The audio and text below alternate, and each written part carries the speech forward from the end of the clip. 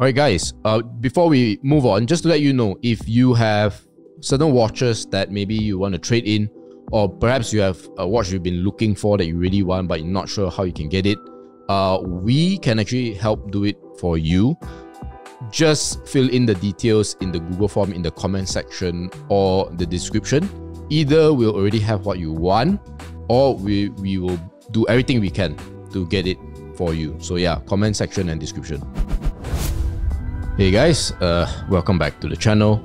And we are going to be talking about some of our favorite watches that have a luxury feel, but actually very affordable. So let's start off with Dato Michael. MJ, the moment when I first walked in just now, I noticed that you are wearing a Kermit today, right? Apparently. Yeah, right. The one that worth about 70,000, right? You want me to? Yeah. I mean, to be honest, because this is quite a rare piece, because this is a 50-year anniversary. 50-year anniversary from Rolex itself. The bezel is green. Just show people. Wow, man, this is so the first thing I would say, right, the green is so not rare. This green is very it's a classic kind of green. Yes, this is a classic Rolex green color. Rolex copper color is green color, so they put on it on the 50th anniversary for a Submariner, which is the other hand that you're wearing. Well, interesting. Got a good taste, MJ. And another thing I noticed is the fact that the hands are fatter. Yep, the hands are fatter. Correct. The hands are fatter. Interesting. Yeah. Okay. So tell me more. Right. Yeah. Let me see. Wow, this is rare, man. This is not the Kermit that you're thinking it is. Really? I thought this is. No. Huh? It looks. I think I'm seated closer to you. It looks almost the same, right? That's a Jensen. Seiko. Huh? Really? That's a Seiko. Oops. Wow, you look at it. This is the Seiko, and this is the original. So I'm seated between these Rolex two. Kermit. I'm seated between these two. Confused. Confused. You want to show? Our viewers or our audience? Oh, I get what you mean. Take a look. It looks. Take a look. It looks exactly. Speaking of Seiko homage. And you would think they are the same brand. I thought they are the same brand. Yeah. Looking at the bracelet, the color of the green bezels and the color, the logo placement, the placement, the dials, the markers. Except maybe for the what difference? Yeah, what visual difference are there? A cyclops. You see, the Rolex one has a cyclops. Always has a cyclops. There's this date magnifier here. Correct. Whereas the Seiko doesn't have one here. Yeah, but the Seiko has a date. Yeah, has a date. Yeah, this one has just a date. Yeah. And Seiko has a day. A day. Okay. Yeah. But I totally understand why this is seen as a Kermit. Yeah, this is a Kermit. I thought that was a Kermit when I first walked in. We walked in here, we saw you. That's a Kermit, and I knew this here is. When you say Kermit, you're referring to the frog, right? Yes. The Kermit the frog. The nickname. The nickname. Okay. I'm just trying to draw a connection in my head. Like, what is it? I just want to know, how much do you think how much did you buy this for? The Seiko. How much do you think this is? I mean, to be honest, when I first started collecting, this is a Seiko 10 bar. I think which we spoke about in our previous episode. You can get it easily at below 1,000 ringgit automatic. And how much is this? Well, look, this was first introduced at about 20,000, and then now a full set is about 70,000 ringgit. 70. 70. So this is 7. Nice car there. 70 times of what? Nice car. Nice car right there. Yeah, correct. A car on 70. my fingers. So this is probably what? 900? I think now you can get about 900, 1,000. So it's 70 times of what? This is 70,000. That's a nice bike. Yeah. That's a nice bike, 1,000. Yes. But you see, that's bicycle. But you see, that's interesting, right? Because if you don't tell me, I don't know. Yeah, exactly. So there are actually a lot of watches in the market. If you spend some time doing research, you spend some time looking for it. But to be honest now, even though you have 1K, I don't think you can get that Seiko 10 bar anymore. Right. So if you can, or if you want, just drop us an email. Yes. We can't guarantee that we can get for you, but we will try our very we have best. our sources lah. Yeah, we have our sources. But if you ask me, off my head right now, can I get? My answer is no. I haven't seen this for quite a while. Yes. But if we come across and you really like it, we will let you know. Yes, guys, and guys, if even though we can't get it, if you email us, we'll have you in mind. We have it in mind. So for that sure. means when it does come, you guys will be the first. to Yes. know. I'm just to be clear here. We are talking about this one, right? The cheap but luxurious feel, luxury right? feel. Or are we looking for that actual commit when we email? Oh, So if let's say I want to email for the commit, I can. You want to actually email both. both, right? Both, right, both, right. both. But this is a great watch. It NJ. is. I like it. Looks great. Looks Yeah, it great. looks good on you. Okay, so just one last question. As you know, I always have to go back to this question.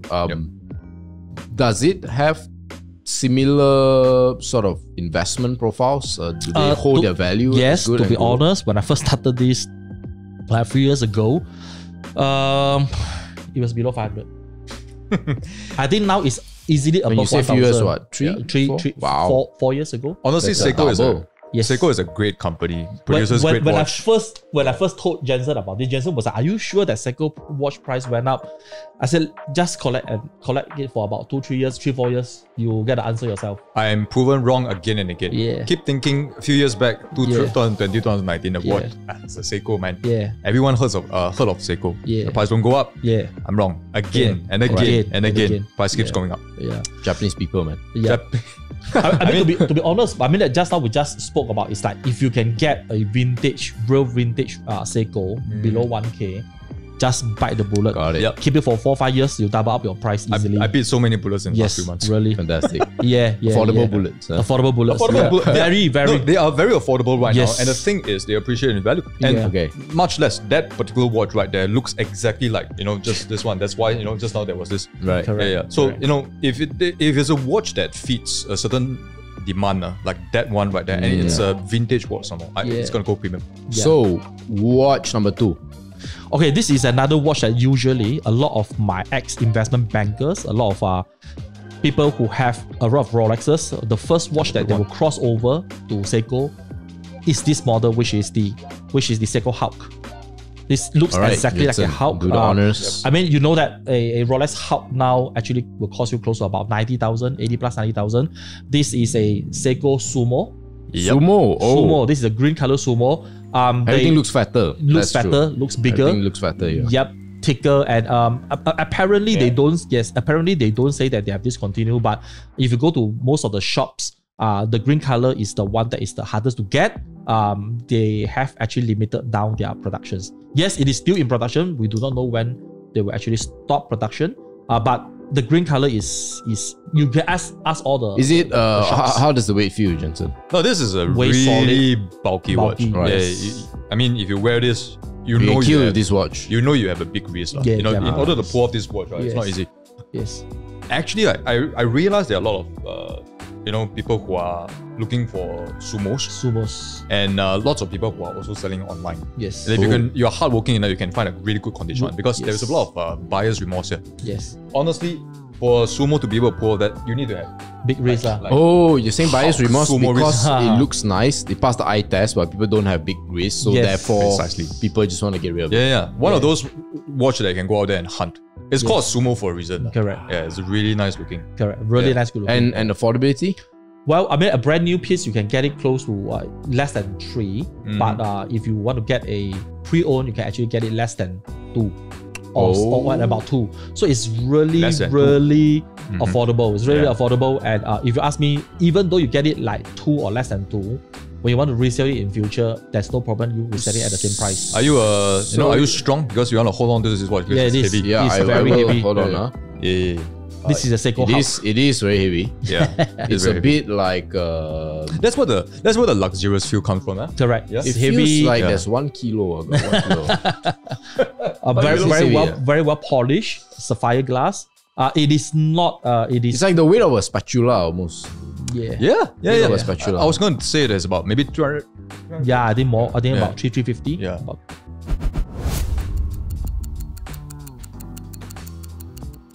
Now, guys, if you have a watch in mind that you want us to review that we haven't reviewed yet, just let us know in the comments, right? We'll definitely respond to that and get to you ASAP. But you said that Nice if you one. pre-own it, it's going to be worth less. Does that mean that the secondary market is not... it means good for buyers, but Yep. certainly for investors, it's not that attractive. Actually, for no matter is it Swiss or Japanese watches, when a new watch was launched, I see. It's launched, I usually ask all my members, don't chase the price. Like for example, they have kill off the old Rolex Panda and come up with the new Rolex Panda. The new Rolex Panda now is commanding at a super crazy price. It's like when first Sprite was being launched, when first the new Starbucks was being launched, the demand is crazy, the premium is crazy, but after a while the price actually cooled off. So when this watch was actually first launched, it was selling at sub 4,000, and a lot of people are like lining up, grabbing it in the market because it looks so good. And then those people who are buying this are a lot of them who actually owns Rolexes and they want to try how Seiko actually feels like. And this is one that they think that, okay, a lot of my friends, investment bankers, some rich dudes that have plenty of Rolexes, they just buy this for fun and they say, wow, I'm impressed with a sub 4,000. This actually gives you the quality of sub 4,000. He's absolutely right. Lots of my friend who this will be their first watch to come over. He's absolutely right. Just anecdotal, just my personal experience. Lots of them who collect Omega, right? The Rolex and whatnot. When they first jump over to Seiko, they start from Sumo. Yes. In fact, we have a common friend, Aaron. Yeah, he comes on the podcast all the time, and you realize he's actually sporting a watch these days. A black Sumo. That's the one. They call it the Ninja Sumo because it's all blacked out. And that's mine. That's my watch. It's a pretty looking watch, but you can imagine when they are first drawn, you see all these finance people, when they are first drawn to watches, they go for a Sumo. They go for Sumo first. Then from Sumo, maybe slowly they'll go into Turtle. It makes them feel like confident and makes them feel. I mean, I think what do you think? What do you think? I don't know what's the real reason, but I don't know. Financial people are always looking for ROI, the best ROI. So is okay, I pay a little bit of money, but this is the weight, this is the polishing, this is the presence that I'm getting for like a house. Yeah, see, when you hold on to these watches now, heavy. When he said polishing, right, you feel that it's not clunky, like it doesn't cling clang a lot. Yes. Yeah, it feels like it's very tight. Yes. It goes around very substantial. Yeah, very substantial is a good word. Yep. You wear on the wrist, that weight there reminds you of how much, it is. Yeah, how much weight it carries around. Yep. Interesting. So, but this is not as cheap as the one that, not to say it's not as affordable as the one that you're wearing. Yours is about 1K or slightly above 1K. This is 2K or slightly above 2K. So again, I know that there are a lot of viewers here who are very rich. So maybe you think that yes, your budget can extend a little bit. Then I will introduce you the watch number 3. Watch number 3, the Black Bay. The Black Bay, the Tudor, which is Rolex little brother. Yeah. Right. So this is Rolex Tudor Black Bay. This is the first this is a nice one. Classic color model with their own in-house movement. Because Tudor used to have all ETA movements. So this is the first Tudor diver watch with in-house movement, and straight away I said I need to get this. I want to get this, right? But again, a lot of people say that this watch itself is very bulky because it's the size itself is 42, it looks thick, and it's very thick, and it's very thick itself. But look, I like OG, so this is the first in-house movement Tudor. So that is the first time that when it's introduced, I said, dude, I must get this. Yes, it's a very nice watch. Yes, so you can also very bulky. Yes, very bulky. If you're comparing this, I mean that similar products from Rolex, it will be a Submariner without date itself. It is going for about brand new 55,000. This piece brand new is maybe about 14,000. Second hand Submariner without date, no date is going to cost you maybe close about 46,000. A second hand for this Black Bay is below 10,000. Wow. So I think that it's really a good buy.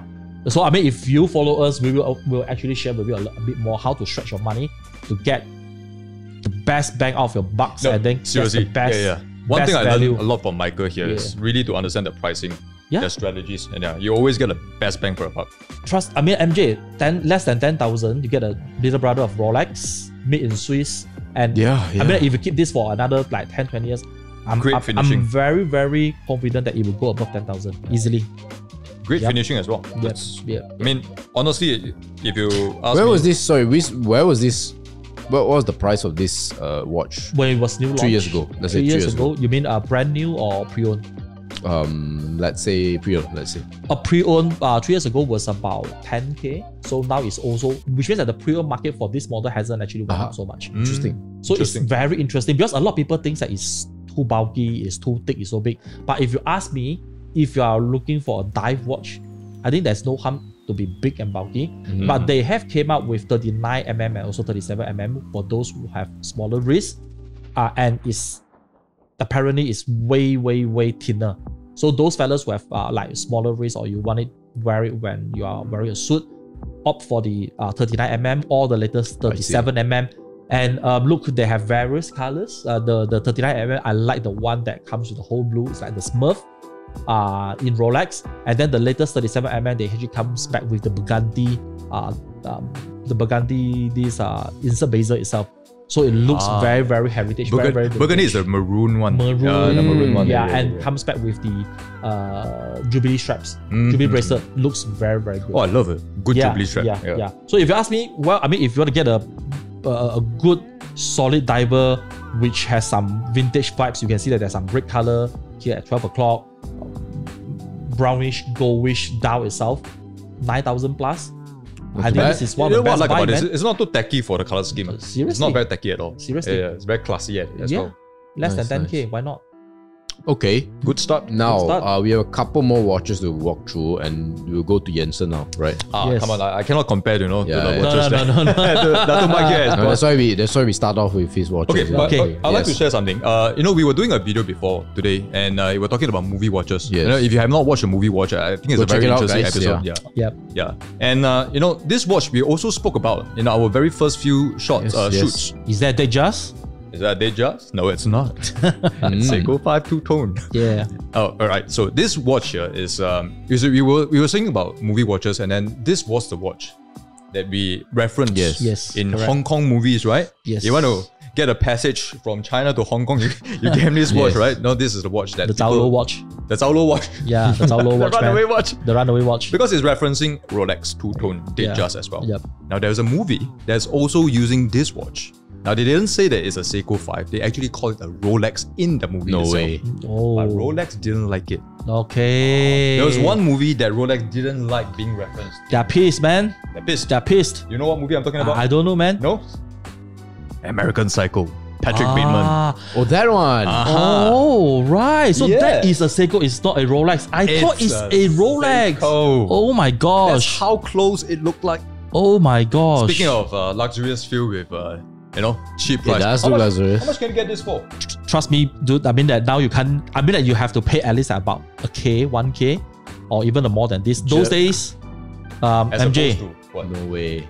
Sub 400. That's how the direct. That's how the. It's not even sub 500. It's sub 400. That's how the producers, reduce their costs. Exactly, man. Yeah, exactly. But to be honest, when you wear this out those days, people might think that you're trying to be somebody because you're trying to copy Seiko. But nowadays, because people don't give you this sort of thinking anymore, and this has become a very iconic vintage models out there. And it's not something where you have money and you can still get one from the shop itself. You mean talking about the SNK? Yeah, you can't. Actually, it's Singapore quite also you can't get it from. It's quite difficult. Just pull off from any of the. But just to show that for any luxurious watch out there, if you see any kind of wear a politician wear like a great watch, you can actually find a very cheap budget option, and then you just give you the same vibe. Yes. So much so that they actually put it in the movies and call it a Rolex. Yeah. There was this scene they just say, "Don't touch my Rolex." Yeah. It's actually referring to a Seiko 5. So this is just a watch I like to call back to, and it just gives you a luxurious feel. Yeah, it does. Very affordable. But it's still about 1k. Yeah, it's about 1k. You can watch our first shot. I think our first shoot. I think we talk about this watch. Yeah. But for this piece, if you are looking for a new old stock, people is asking for about 1.5, 1.6. Oh yeah, that's true. If it's brand new stock, brand new. Yes. Brand new in the old casing, box, in the old casing. Crazy, man. About 1.4, 1.5. Right. Yeah. And I know the last one is the one on your wrist, right? You told me. All right. Okay. So.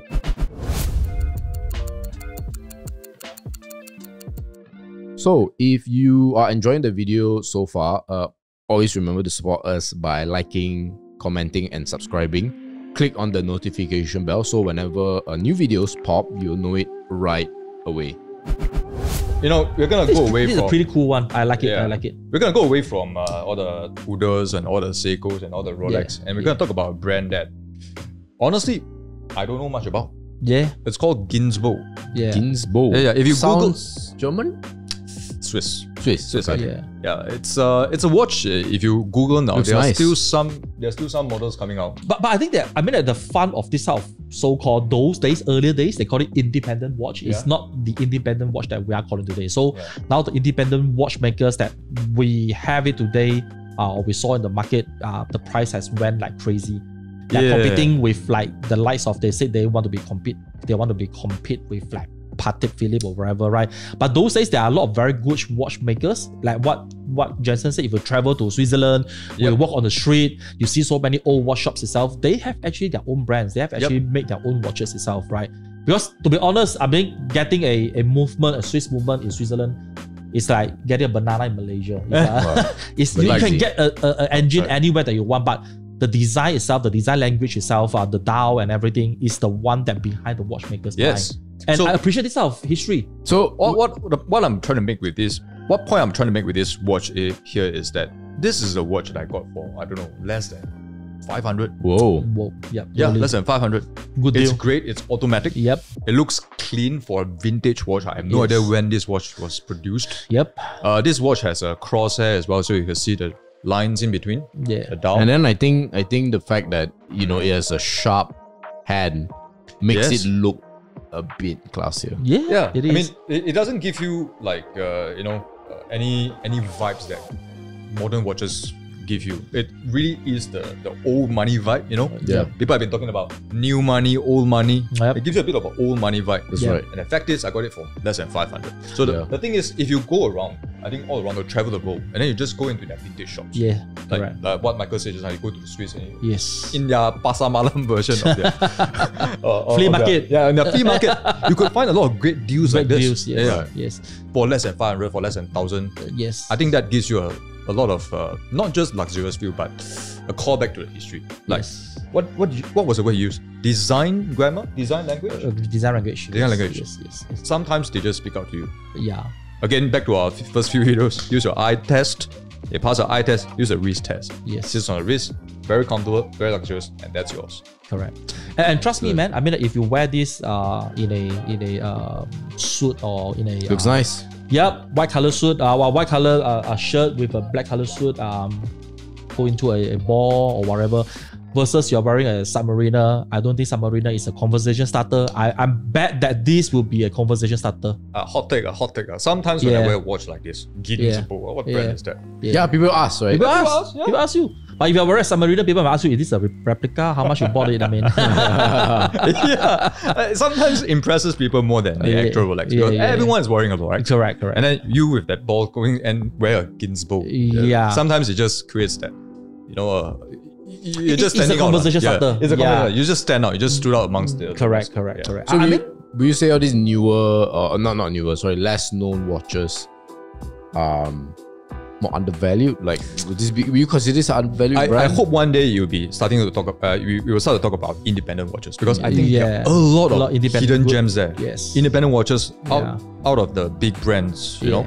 Yeah. And I think a lot of hidden gems there where we could actually talk about, because they are great watches. Yes. And I think also to a certain extent, we will see the trend like wine. Yes. Right, there's New World wine and there's Old World wine, France, Italy versus Australia wine, Chile. Yeah. I think in the future we will have New World watches, Old World watches as well. The Old World watches like Swiss, like Japan, like Germany, and then we have New World watches like Chinese brands. Malaysian Ming. Yes. Singaporean Vario. Yes, very good Singaporean. Very good independent watch brand. He is a fan of Singapore. Yes. So I think you will find a lot of luxurious pieces there as well. And to be honest, I mean that if in front of the viewers, if you think that you want to learn a bit more about vintage watches, I think we can have one episode about vintage watches, because to be honest, I mean that if I love that. Both of us love that. I mean love that. MJ, can you imagine how can you own a piece of history which is a 1950, 1960 watch below 1,000 ringgit? And just trust me. And it exists. And it exists, and the condition is good. Exists. Yeah, and this condition is in a good. box like that, maybe. Not the box like that. Yeah, but keep the watch for 4 or 5 years. The value itself will go up easily. Trust me. easily. Yeah, easily. Thanks to this video as well, of course. Yeah. Thanks to what Dato Michael here. So this vintage watches will go up. Yeah. I'm really excited for the next few videos. I know our next one we discuss, you know. Very interesting video coming up as well. We'll tell you. All right, but cool. yeah, guys. As usual, thanks for staying all the way until the end. If you stay all the way until the end, it means you like our stuff or you just hate us so much you want to find fault with us. If you do, it's also okay. Just no issues. Leave your nasty comments in the comment section. Yeah. Also, reminder, guys, any of these watches that you see, you know, either we have stock and you can express your interest in Google Forms, or even if you don't have, just express your interest anyway, so that when we do have stock, we will put you in the what do you call that? You're far ahead now in the line. In our thoughts and prayers. Yes. Or maybe one day when we have enough inquiries, we can do a half an hour fire sale count. Why auction. not? Yes. I will not be here. I'll be the one bidding for the price as well. Auction. Okay. Auction. Right. Let's do that. Let's do it. Sounds fun. Okay, guys, as usual, thanks for watching. And, All right, cool. signing off, guys. See you in the next video. Thanks. See you. Bye-bye. Bye.